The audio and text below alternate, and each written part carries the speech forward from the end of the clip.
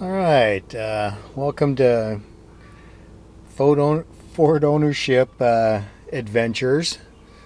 So I get in the truck last night and go to start it up. The key just turns freely, no resistance whatsoever. I've got power, but I cannot turn it over. So after a little research, I find out that the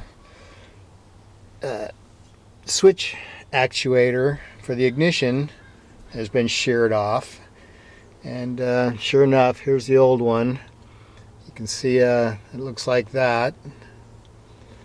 Here's the piece that I had to drill out inside this right there. It was buried in that hole. I had to get a really long drill that you can see there in the background and drill it out.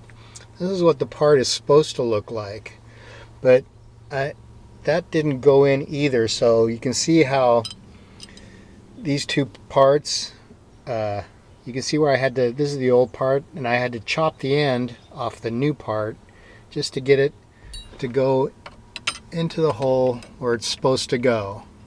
So I don't know if I shaved enough off. I might have to cut a little more off, but I'm not taking the steering column apart just to put this little dinky thing in.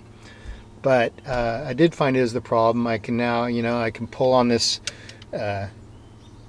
actuator rod and shift easily, and I'm sure when I get it back together it'll all start up. But yeah, you got to pull the wheel off.